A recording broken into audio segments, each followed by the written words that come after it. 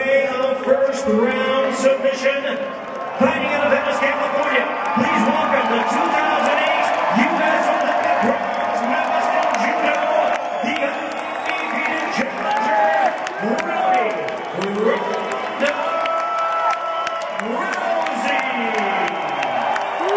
Yeah.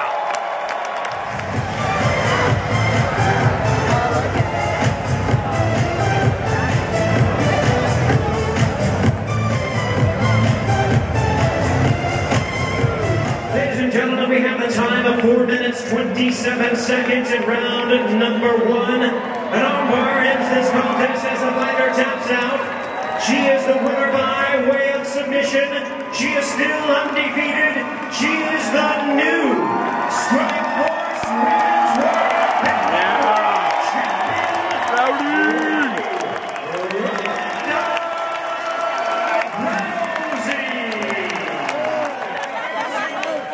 Amazing performance. It is hard to believe that 5 professional bouts, 5 first-round armbar submissions. I know that you wanted to dedicate this to your father. Congratulations on an amazing victory tonight. A lot of people felt that maybe you didn't deserve the shot. I think they believe now. Yeah, I didn't talk about it in that one. But I just want to say thank you to all my coaches, my teammates, my family, my dad, wherever you are. I literally see this. We all miss you. I love you. And this is for you. I hope you're proud of me. What do you think about the champion's performance as well? It was a fantastic first round, obviously the longest one of your career, but you did it again. Yeah, she's much more, savvy on the ground than I anticipated. But, she's good. She's legit, but I don't feel that bad about it.